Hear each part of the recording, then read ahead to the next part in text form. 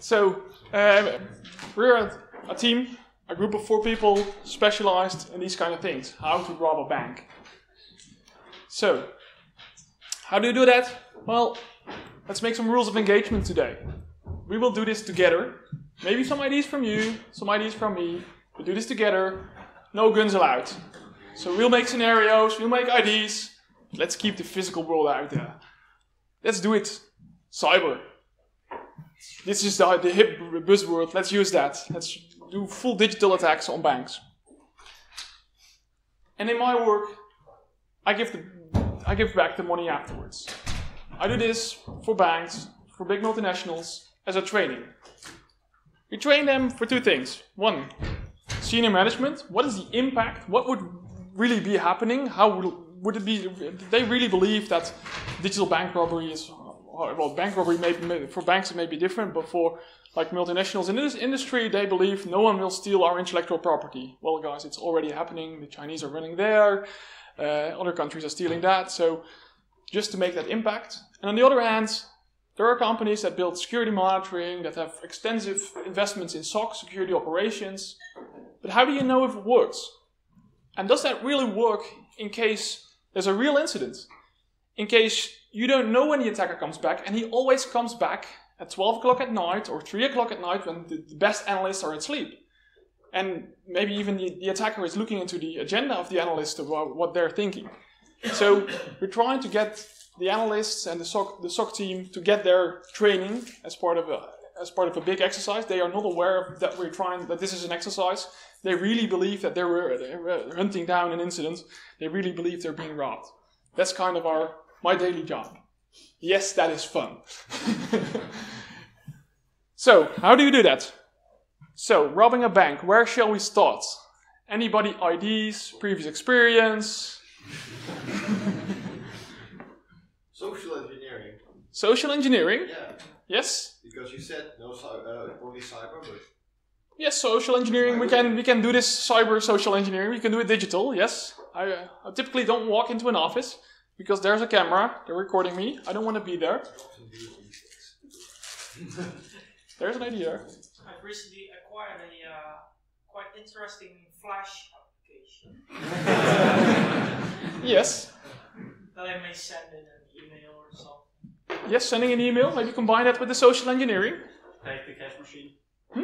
Take the cash machine, like the cash vending machine. Yeah, directly to the cash machine, directly for the money. That's yeah, not directly like punching it, but like the upper, like the bank or the money part and the computer part. Yeah, and then in between there are 2 cables. You put in a USB cable and then a keyboard, and then you talk in this binary, and then the ledger code is open. Yes, it's a trick, but you won't get big money out of it. Yes, it's good money.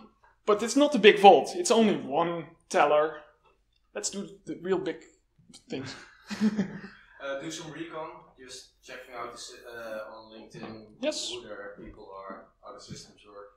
Good ideas. So let's combine these 3 ideas. So what we'll do is we'll follow what we call the APT kill chain. This is a model coined by Lockheed Martin after the Aurora attacks somewhere in 29 or 28. When was it? 2008 it was.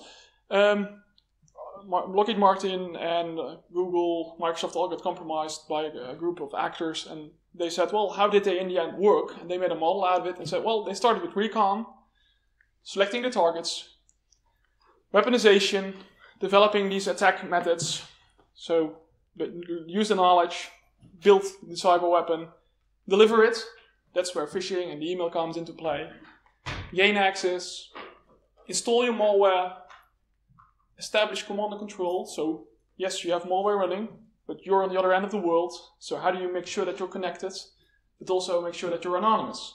That's of course important. If you're doing this as a real heist, you do want to do this anonymous. And as we're trying to do a real heist, we want it to be anonymous as well. So we set up this command and control, so we make sure that we can communicate with our own malware, our own viruses. And in the end, once we did all preparation, then we start thinking about, hey, wait a minute, we had some crown jewels, where is exactly trading happening, where is exactly the big faults? Let's then move into these targets. So not too fast to the tellers, let's first get into the network. So, recon. So let's just do some recon, right? Let's start. So I've prepped a couple of things. So this is hunter.io. They're a recon tool.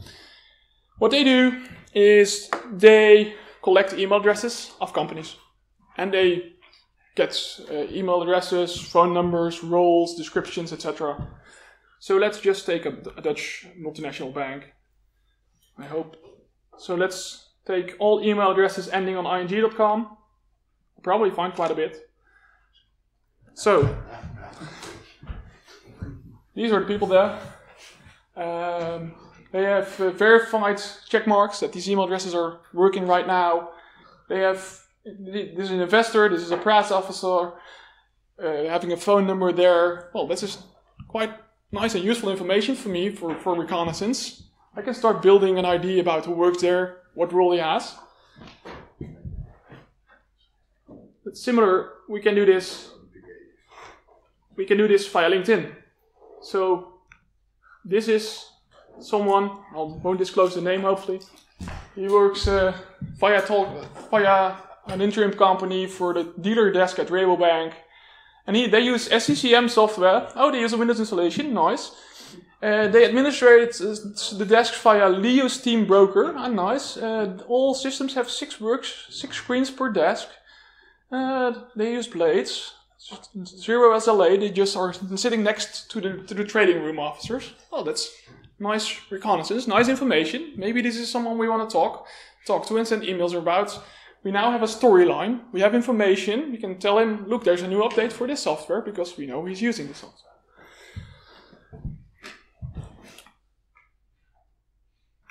Other things we can do. Unfortunately, I can't demo it live because my Bitcoin transfer didn't pass through in time. But this is leakbase.pw.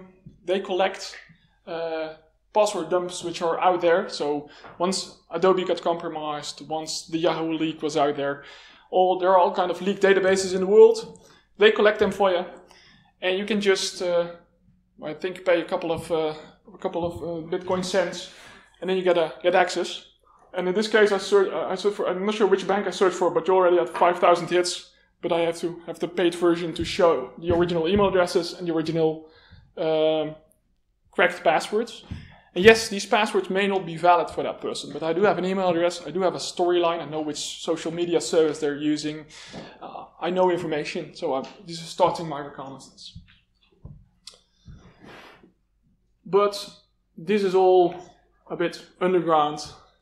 We can also just check the vacancy site. They're looking for a graduate student. Well, I believe there are quite some students in here. Email addresses on the bottom of the mail of the recruiter and a photo. So I have a lot of information for reconnaissance already in this on the more corporate website as well. And in this process, so from recon to building our storyline, let's meet Mark.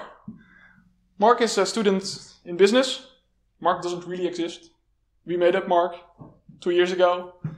He has a LinkedIn profile. He chats things. I believe he has for his Facebook. He is quite believable. This is his website. And we use him, and we have a couple of more of these fake identities to send these emails out and to have stories to our victims. So he has a website. He's an ambitious student, soon to be graduating, and is now doing his he's looking for an intern job, a hard worker, no 9-to-5 mentality, everything you want to hear as a recruiter. So we want to build a weapon, but we're attacking banks. They have good tools. They have antivirus. They have sandboxing technology, which will monitor if we start sending emails out. So these sandboxes, what they do, any email which comes in, and it's an executable file, it will start executing it and analyze how it executes and see if it starts communicating back and forth, because then it's a virus. Or see if it's just a Word file or just a passive file, and then it will leave it at rest. Quite advanced technology. Way around, very simple. we just sent an email saying, "Hi recruiter, I'm hereby recruiting for a HR internship. I encrypted this file with the password because, well, this is personal information, so I encrypted it with the password, which is my name, Van Buren, because I'm Mark Van Buren. So, here it is." And suddenly, 10,000 or 100,000 euros of investments in sandboxing technology went down the drain with adding a password on a file. And this is what the recruiter in the end gets. So this is just an example of what we then do. We try to make a convincing story of the user why he should enable these security warnings. And there are multiple storylines you can think of. So this is saying this was created with a wrong version of Office, and this is actually quite a cheesy one. We're sending out, look, we're building a survey. So we have a survey studio. So you see a screenshot, please enable content to run this survey. And yes, people will say, oh, it's a survey. I need to click enable. And they will run enable. And normally that would be protected mode, but because it was in a zip and you unzipped it from the zip, it's no longer in protected mode if you're lucky. So that's the other advantage of this sitcom. So sometimes we misfire things we send out something and it doesn't really work because we don't know our victim that well. Then we get these emails nicely. We're sending this out to people that are service oriented. We're sending this out to someone who is in HR. They want to get someone in. We're sending out these emails to someone in PR. They want to communicate. We don't send these kind of emails to IT guys. IT guys say, well, let me do my job. But these guys want to help, they're service oriented. So yes, we've had people that we had 7 interactions with, sending one email, does that work? And we see on our end being blocked, and we see the other end saying, well, it didn't work. Here's a screenshot. Can you please send me the survey again? And so we are having these back and forth, user-friendly customer service experience, which is nice for us as an attacker. But yeah, that's how we work, and that's how a real attacker would work as well. So, what happens if you... VMs. So, what happens if the user would click this enable content button? Well, actually, for the user, nothing would happen. In this case. So, the button went away. And this is just a demo version, so in typical scenarios, we just suddenly hide Word, so the user can't click, so you can't close Word anymore. But within the Word process, there's now malicious code running, which we created inside that macro. And the malicious code connects back to us.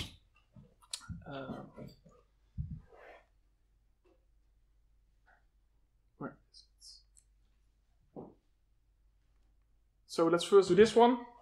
So what we see here is what we call our command and control infrastructure. We have 3 layers. This is the victim network. This is the bank. This is a layer of anonymization, and this is us.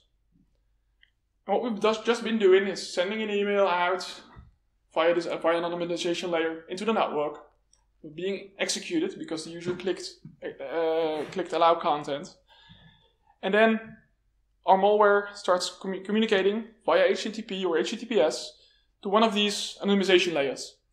And what they are for us, they're boxes in Amazon, in DigitalOcean, or in TransIP, wherever we hire them. And for a real attacker, they hire them, or they just use hacked web servers or hacked servers. And what it makes sure is that if you're running an investigation on this end, you only see traces which are not the real attacker. You only see traces of anonymization layers, and in the real life world, there will be multiple layers of this in multiple legal jurisdictions. So even police investigation is in vain because it's from Russia to the US back to Ukraine, and then suddenly everything conflicts and doesn't work together anymore. So this machine asks every minute to the anonymization layer, which just takes the message and forwards it to us and asks, what do I need to do? That's everything that happens. Every minute it asks, what should I do? This is the command and control channel we just set up. It was one click of one user.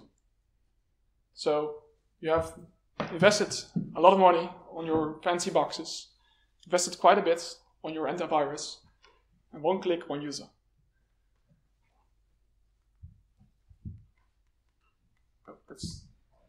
But of course, we have a risk. The user can reboot, the user can log out. So if the user, so at this point in time, we're running within the word process. We are now the word process. If someone closes Word, we have a problem. We can do very technical tricks, getting high privileges on the machine, building a new service on it, and getting that to run every time the system boots up. We can also do very simple tricks where, well, they also work. So if you take a standard office worker, he starts his day by either starting Word or by starting Outlook. That's typically what's being run all day long, every day. So you can build persistency within Word, like build a macro which always starts up if Word starts up. But you can also just take the shortcut button to Outlook and replace that by a script which first starts up your virus and then starts Outlook. Well, no one will notice if as long as the icon is okay and the software starts, everybody is happy. So a lot of ways and tricks to hide your traces there. And then we're on a machine, on one machine, and we want to get higher privileges. We want to get the credentials of the user, for example. And one of the typical tricks employed nowadays is what we call abusing the WDigest protocol. WDigest was a single sign-on protocol designed by Microsoft. It's being deprecated as of Windows 8. It's no longer enabled by default. So it works as follows. Server sends a nonce, and the client sends back the MD5, the username, password, nonce, get, and the URL. From a network attack perspective, if you're a network sniffer, it's quite an okay protocol. But if you're on this client, there's suddenly something strange happening, because the only way how you can calculate this MD5 is if you somewhere in memory have this password. So instead of all other protocols work by tickets and by smart IDs not having passwords in memory, but this protocol relies on passwords in memory. So if we can access the memory, well, then we can get the password of the user. It's a nice trick. There are much easier tricks here. So just keep calm.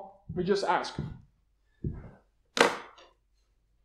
So I just demoed how this beacon came in, how this beacon was started up on the computer end. This is our backend. This is the monitoring we as an attacker have. This is a toolkit called Cobalt Strike. If you look here, let's see if I can zoom this in a bit.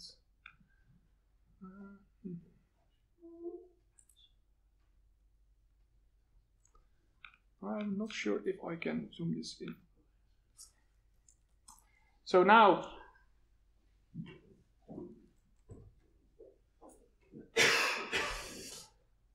what I'm now doing is, so what we see here on the top is we see a list of all the machines connecting. So we see this testing virtual machine for me.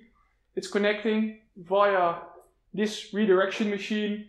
We're running in this process ID, and we can put some notes in it, and it connected every minute. The initial time I started it up, but now I said, well, let's make it interaction. So every millisecond is now polling. So this is causing a lot of network traffic if you're doing this in a normal corporate network. So you want to avoid this, but for a demo we can do this. But we can now send any command to this machine. So if we say shell dir C. So this is the C drive of my Windows machine. Communicated via this channel, via this anonymization layer. And I can send any command. I can also send PowerShell commands. And I got a nice one.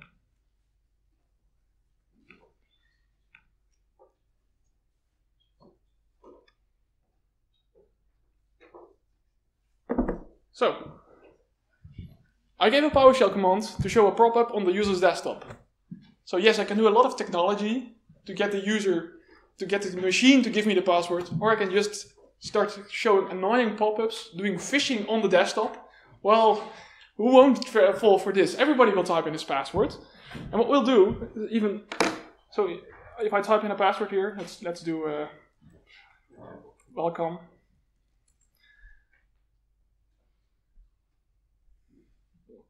So here we see it, the output coming back. And the nice thing is, if we do this and the user starts typing in his password, and you give the pop-up again, he believes, oh, I probably needed the other password. So if you do this 5 times, you'll start seeing his normal password behavior. You'll start learning about how he thinks. You'll get his home password as well. You're learning really about how he thinks. So that's a nice trick, and it's local phishing kind of.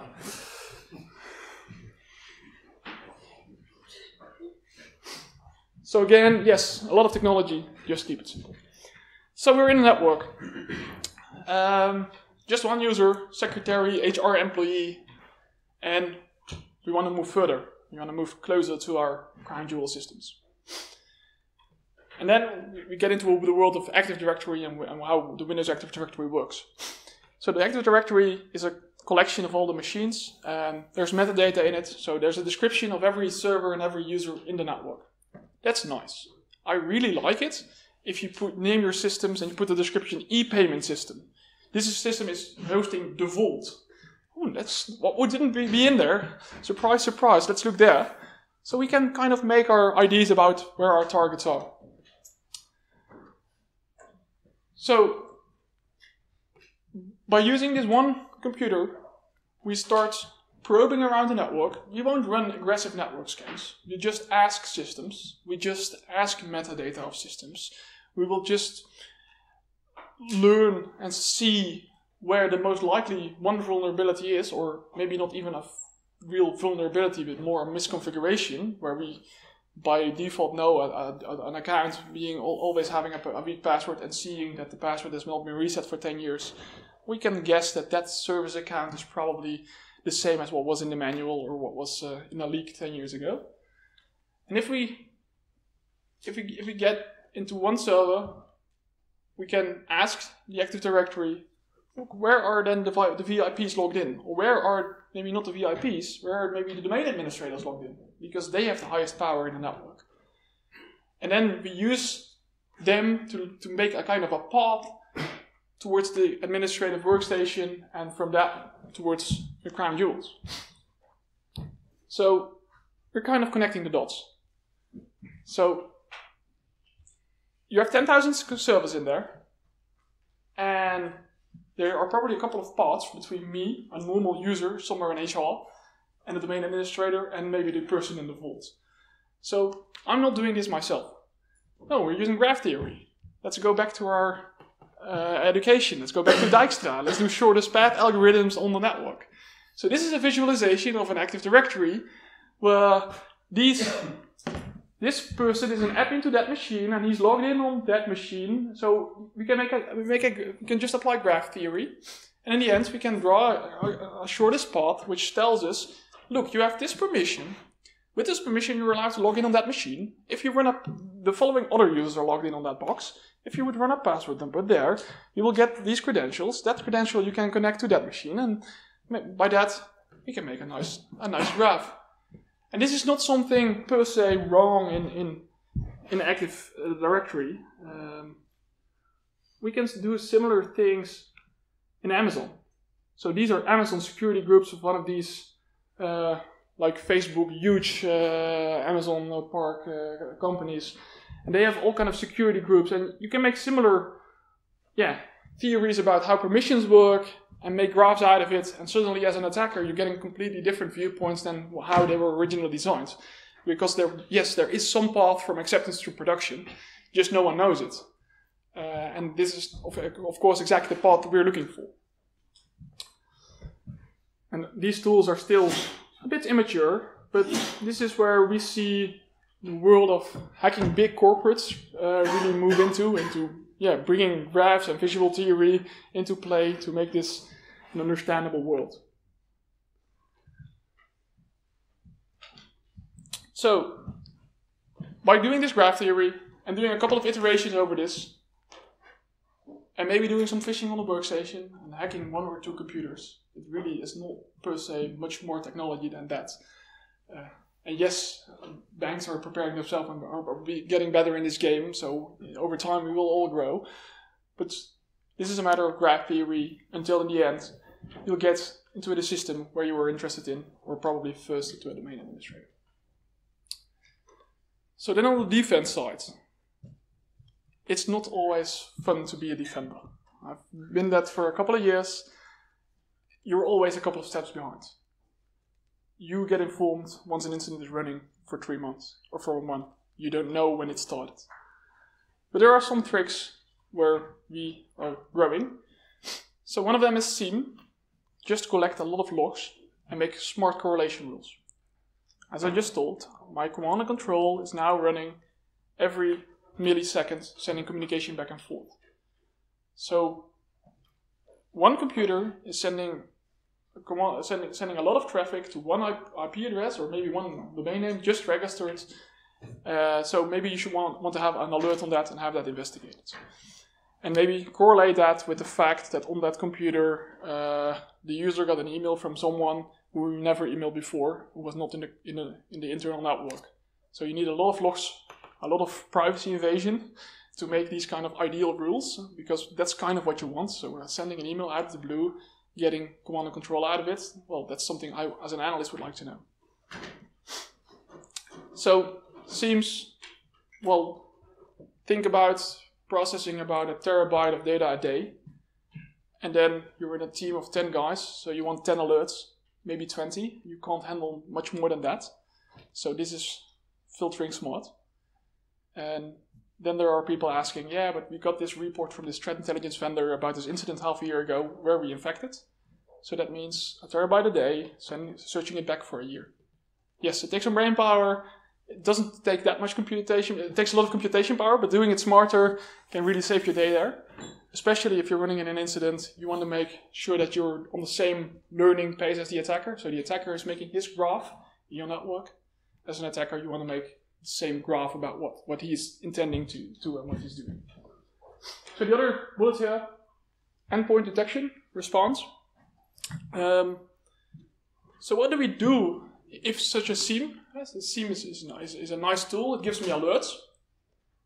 But what happens if we have an alert? We don't know where the attacker was in his stage. Maybe he already got the money. Maybe he's just in the initial reconnaissance phase. Maybe he got 10 workstations and I'm now unplugging one. So I want to learn as an analyst as well. And for that I need tools. And yes, I can learn a lot from the SIEM, but they're typically network oriented. So they collect everything passing through our corporate proxy. They collect everything from the net flow on the network, or they collect everything from the antivirus engines. But I want to go very deep into one system. What happened in this system at that point in time? And that's where these endpoint detection and response tools come into play. You see whether I can find the right VM. So what this is a demo of a tool called Redline. It's a free product, not open source, from Mandiant, FireEye, which is a kind of an NSA daughter, but unofficial. And this tool, it can collect, let me see if I can get it.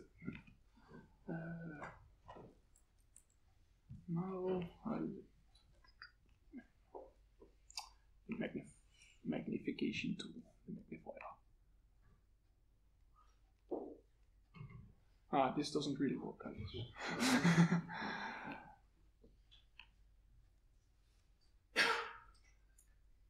I'll just talk you through it.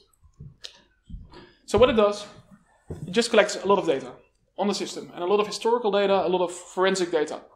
So here is a tab, file system.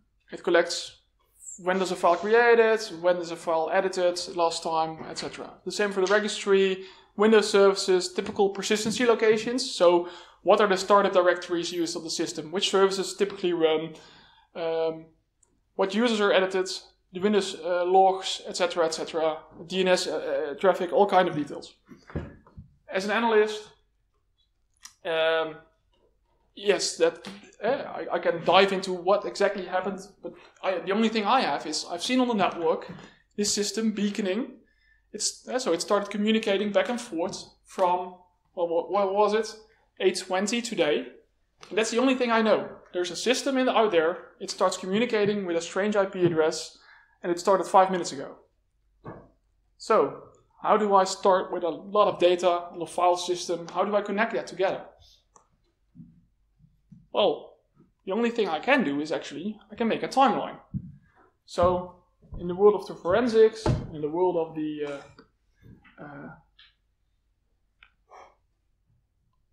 of the incident investigators, we're doing a lot with the timeline. And in this timeline, again, sorry for the readability.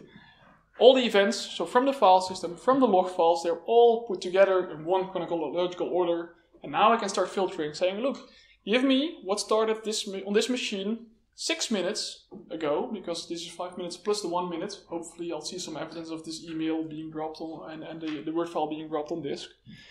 And give me everything until now. Then I can dive very deep into this and start learning about what the attacker knows. So, what is he actually doing? Was this just commodity malware, which by accident passed through our antivirus? Or is this someone very sophisticated, knowing about where to place his persistency mechanism, very tailored, connecting into our network, very, very, very much hidden? So this is just a step in your incident response cycle. So you're running these kind of investigations. And you can imagine, as an analyst, this takes time. So as an attacker, you're typing one ping command. I see a network connection, and as an analyst, I will run an investigation if I'm in bad luck. It takes me 2 hours. One ping command, so the attacker is always kind of in an information position advantage. He knows what he wants to do, and I'm running behind him, trying to find him. So this is how, in the end, we find the one MD5 of the attacker. So by building this timeline, we find, okay, it was this file being dropped, it was this email, it was that subject, and that email, that Mark van Buren entity being abused. And based on that, we can then go back to our SIEM, this huge log file, and say, well, did someone else get an email from Mark van Buren? Did someone else get similar emails? Maybe do other things and cross-correlate it together.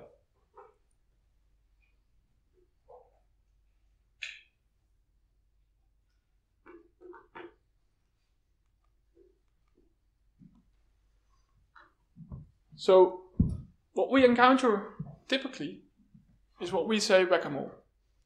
So I've shown you some of these EDR tools and some of these SIEMs. But the first time you're seeing an incident, and you see some command and control traffic going to like what you think is a botnet or a malicious thing, the only thing you'll do is block it. That's whack-a-mole. You just punch it on the head and say, well, it's being blocked. Incident closed. Yes, good for the SLA. I've got outsourced SOC, so yes, they scored 1 for finding it and another 1 for closing it down within an hour. That's nice. Well, for us, we have a couple of these fake identities sending out a similar email. It's a matter of seconds. In fact, at this point in time, we can spin up new IP addresses on this anonymization layer in 40 seconds. So you can start blocking. We'll just build new ones in 40 seconds, build a new IP, new domain infrastructure, everything around it. So blocking it is not a strategy to go.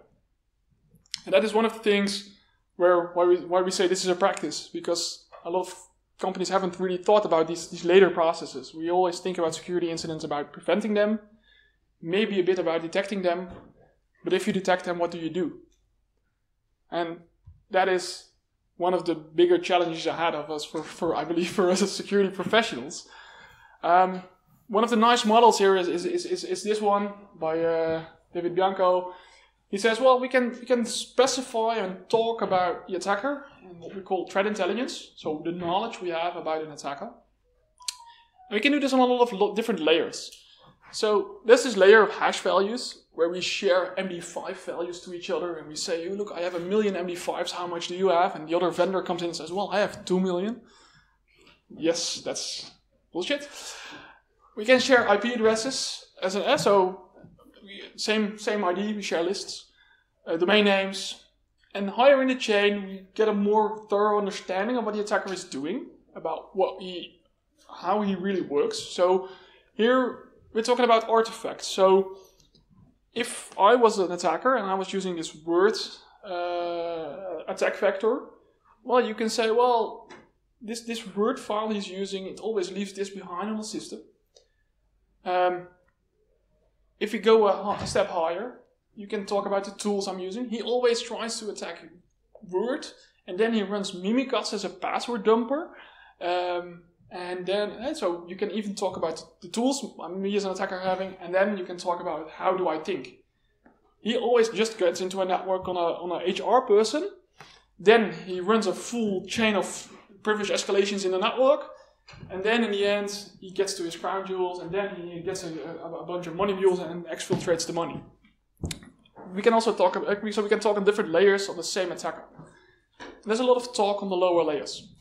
Because they're measurable, we can make nice reports on them. But as an attacker, it's trivial to change. I mean, if you have a hash value of my files, so what? I change one bit and the AV doesn't work anymore. It's not really painful for me. So this is the other axis of this pyramid of pain. How hard is it as an attacker? How much impact are you making on me? So if you, as a company, are working on this IP addresses and hash values and blocking me there, yes, you'll get into the easy and annoying world of, yes, I'll find a way around, and I'll get into it next time. I'll just send out more of these annoying emails, different storylines, and in the end, I'll get in there. But if you start thinking about, hey, how are these guys actually thinking? What are they actually doing? And you start thinking on that level and start saying, well, maybe we should discuss whether macros should be enabled. And yes, you'll get a business unit saying, yes, but our full enterprise calculations for this for this and that are built on macros. You say, okay, let's make some signing on it and approve them, but not the other ones. And then these attack paths, as I showed, well, as a defender, we can also use them. And we can say, well, let's just detach a couple of them. Let's take this vault and payment systems and put them in like one silo, and domain administrators put them somewhere completely different, and then the normal users, and let's make this graph ourselves as a company and make sure that there are no interconnections between all these kind of silos. And then we're starting to do interesting work, because then we're really, as defenders, also getting into the mind of what technologies and what ideas are they behind the attack. So the buzzword threat intelligence, which is a buzzword where a lot of companies are saying, yes, I offer you the best one, and my product is fueled by threat intelligence. Yes, but it's typically we're talking about what antivirus has been doing for years. Simple things you can easily check, but also simple for an attacker to get around. And what we should be thinking about is, how can we change companies to really understand these attackers, and not only today, because this is this model where we get in with macros and we move further with privilege escalation and with graph theory, and then get into it. That will change over time if the defenders get better. But we need to get an understanding about how does this apply to companies, and how can we really change our full IT landscape if necessary, maybe even preventive, before an incident preferably, then afterwards, and then really make it into the number of architectural changes being made based on knowledge of the adversary. So a simple thing would be, why are we still running macros? And there are a lot of these kind of, simple questions, but companies are doing that for 10 years. And banks are typical in that, because they really are built on macros, and they have a lot of people in-house which run a small script to calculate this in Excel. And they're used to that, and no one is challenging them until it's too late. And then someone in the SOC will say, hey, look guys, the guys came in for IM macros. We should have done someone on that 10 years ago. But so this is one of the challenges that threat intelligence is a lot of talking about here, where the SOC teams and the defense, which we in the end all are, we should be thinking about how can we really change IT landscapes and cut through connections, trust lines, and really disrupt attackers. So, that was a short introduction, 40 minutes, I guess I made it. maybe I even gave some insights into how to defend against this. So you have ideas how to rob the bank yourself now? Okay, that's thank you, Pieter.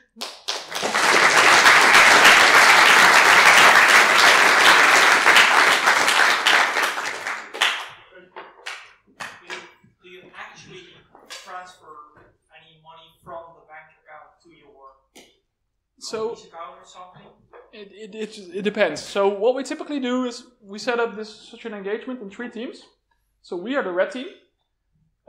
Then there's the blue team, which is typically the SOC of a bank. And then there's a white team. And the white team is doing 2 things. One, it's giving us an autograph and signing that we are allowed to. and they, together with them, we set rules of engagement. And what they also do is they prevent major shit from happening. So if you don't do anything, yes, police will be informed. So if you're doing this for a bank, the police will be informed, the national bank will be informed, a lot of escalations are going to happen. No one is getting fun out of that. So we have this white team, and in the start of the engagement, we set up rules of engagement. And this is one of the... The rules of engagement is, are you allowed to actually transfer? Exactly. Or... The bank could say, yes, you are, but that means... Yes, but typically they say no, or they say, let's sit together. Let's sit together. So if they really believe that the system we're in, if we would manipulate it, it would be detected further in the chain because they have multiple chains. Then we can say, okay, let's go to your office, just make a reservation booking and don't call it red teaming, but call it Project X. We'll sit together with you, maybe even with an administrator of that system who is then briefed on this very tiny part, saying, okay, we are going to do this. We don't want to screw up your database. Something bad is going to happen if we push this button. Have a look. Well, that's basically what you're doing. No, we're asking them, should we do this? And if they say, well, we should find it further out, let's test if it is really detected later on, and let's see how the organization responds then. Well, then we say, okay, but we don't know the exact command for this specific application. We also don't want to screw up major databases. I mean, if you change 1 cent on the one end, you should change it on the other end as well, otherwise the balances don't add up, etc. We're not accountants, so let's do this together with someone who at least knows that we're not breaking an application, but just trying to really, change one bank number to ours, for example. Yes, but then under supervision. But these are typically the things we discuss in advance, saying, okay, where can't we go? So if they say, well, we're now having a divestment, so we're selling off this part of the company, so we don't want you to go to systems relating to that, because it is really sensitive. It's insider trading relevant because we're selling this off. Let's just don't go there. We will try to obey to that, but we won't tell the blue team. They are not aware of this, so they still need to investigate the full network, but they just won't see us in Division X because it's being offshored. Or maybe it's specifically of interest because they're buying a new company and saying, look, is this a secure company we just bought, we just acquired it, or integrating it in our network? Could you get in via their network into ours? And then you get a very specific scope. So, yeah, in these talks in the beginning of the engagement, we're really discussing that. Yes, the preparation. That's more the engagement. And what we then do is we really talk also with the blue team in the end and say, look, these are all the things we did here. And then we ask them, bring your timeline, bring your investigation timesheet, and then you'll see the mismatches and say, oh, wait a minute, you missed this activity of us on that computer, you missed that part, why? And then we really have a discussion about what we did, why they didn't see it, what log settings need to be changed, etc. Question. Lots of big banks and organizations use mainframes for their primary processes. Do you also try to infiltrate those systems? Typically not. Typically, there's an operator. And typically the operator is a workstation. And that is a much easier way in. Myself, I have a couple of gray hairs, but not sufficient to run mainframe and to have knowledge there. So there are other ways to hack around the process that are easier. So if you have four eyes principle, so you get one person to create a transaction, the other one to approve, and it all runs on a mainframe. For us, it's much easier to find 2 people in the division one in the division of create transactions and the other in the division approve transactions. But if there would be if it would be necessary, then well, we may need to get some specialists in, or we discuss that then with the clients. But especially on the mainframes, even proving access is then probably sufficient. Right? I mean, if you are on the mainframe, you don't need to do anything there. So if you're on the workstation of the mainframe administrator, well, you're sufficiently close by to prove your points. How do you negotiate the rules of engagement with a client? Because I can understand that a client would say, well, let's keep the attack to this very tiny part that is specifically tailored to monitor everything you're doing, but that will not give a realistic view of how the whole system is actually working. So how do you negotiate the rules of engagement? Yeah, so for that, this is typically not yet, luckily, being enforced by oversight authorities. So at this point in time, most companies do this for themselves. So their incentive is to learn, which makes it a lot easier. At the point that central banks start saying, you must do this, then the incentive for a bank would indeed be, well, let's scope it to these 10 workstations which are turned off, and that one server which is... So then you really get into that discussion. So, but for now, there's not that much incentive on it. The Dutch central bank is talking about making this more or less mandatory. And what they then do is they say, well, we have knowledge of threats, we have knowledge of threat actors, so let's make the scenarios and let's see how they would apply. So they say, go to the commercial industry, maybe our Dutch intelligence services look into it, and together they will say, yes, this is a Russian actor, which is most, so one of the scenarios would be a Russian actor getting financial money, direct really money out. Another scenario maybe relating to insider trading. And then, well, the bank doesn't really have a choice, because then the scenario already defines a bit which systems at least should be in scope. But yeah, that's kind of the future. About whether this, when this becomes really like mandatory for companies, then this will be a much more fierce discussion. For now, it's relatively simple. So far, at least in the Dutch environment, the rules of engagement allow you to pull out a whole bag of tricks. Yes, but for example, yesterday we asked for a client saying, look, we found these 3 systems, they're all boxes, and in the group of administrators, all the main users are in there. So anybody can log in, we want to explore these systems, run password numbers on them, etc. And then the client came back saying, yeah, wait a minute, they were already on the decommissioning list for next month, this is not really a good... So you're already seeing that there is some cover your ass sometimes involved, and well, we try to manage that indeed with starting up with clear expectations. And if it really is scoped down, we will put that down and in the end report saying, look, we believe we only saw 1% of 10% of your network because you scoped this down from the other 90%. Well, let's put it down on paper then. That's what the end, what they get for, what they pay for. Yep. Questioning some of the details you talked about, because this Mark van Buren, for example, what links does he have on LinkedIn? Well, recruiters. Recruiters really like students, ambitious students with business economics background. Everybody who's annoying and getting us all connected, well, we just connect them back via Mark van Buren. Which is a nice... Oh yes, it would really make a more believable student. So you're not interlinking your own fake accounts? No, we're not buying fake accounts. No need for that yet. In specific scenarios, you may want, but typically then you want to have a link to your victim, where you can make your story via LinkedIn. Like via LinkedIn, I got connected via, you get connected via someone, but buying fake LinkedIn clicks, not really necessary.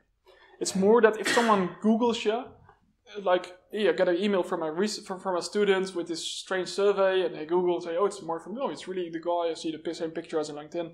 Let's click. That's kind of the check we want to get through. It's not, it's not a very deep analysis about it. Superficially, okay. Yeah. I have another small question, because the macro you showed didn't do anything to Word. You said in practice we usually hide the process so that they can't close it.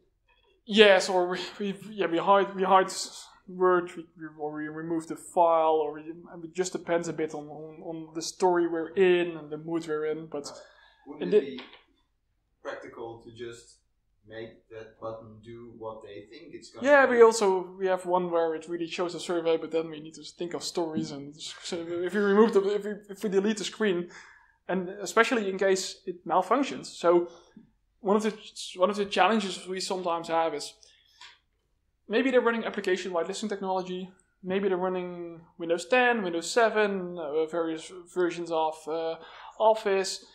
Sometimes we're being blocked on the network, we don't know exactly. So maybe the first shot is not right. So if we can convince the user that the first shot was blamed on him to be wrong, so he says, look, my computer did something strange, can you send the file again? That really gives us a second shot. If he gets a real survey, he's completed and send it back. Right. But we've had scenarios where, in the end, we could give the feedback on the lunch survey to the customer, besides our report, saying, look, the croquettes are very nice, but you should really improve on the soups. So you're like covering your tracks by doing that. Yeah. Nice. Final question, I guess. I see. Oh. Do you only run banks? No, we also run in the retail industry, big financials. I mean, what's a bank? A pension fund maybe has more money than a bank.